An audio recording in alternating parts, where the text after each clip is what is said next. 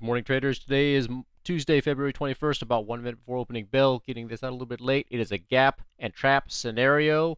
Let me go ahead and go to the next slide. Overnight futures is forming a descending wedge. Here is your gap.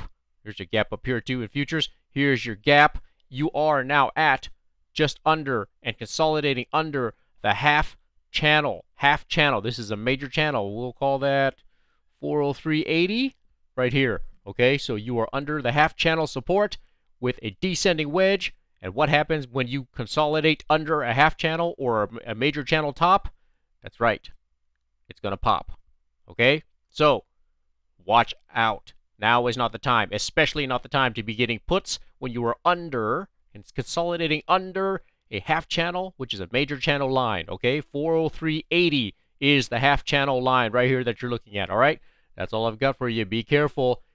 I think it's going to pop, and I think it's going to go back and fill that gap up here. Okay, all right, well, I'll talk to you on Twitter or on the market recap.